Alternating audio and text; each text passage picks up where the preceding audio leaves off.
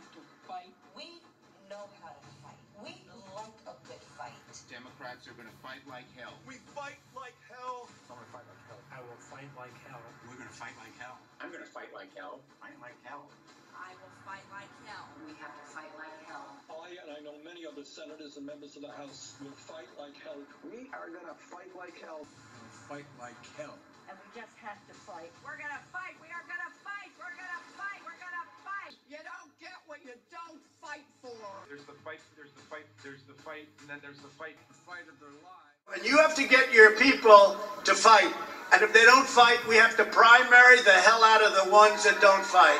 You primary. I want to tell you, Gorsuch, I want to tell you, Kavanaugh, you have released the whirlwind, and you will pay the price. I know that everyone here will soon be marching over to the Capitol building to peacefully and patriotically make your voices heard.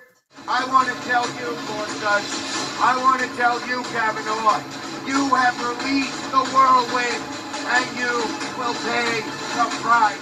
And you have to get your people to fight. And if they don't fight, we have to primary the hell out of the ones that don't fight. You primary. I want to tell you, Gorsuch, I want to tell you, Kavanaugh, you have released the whirlwind, and you will pay the price.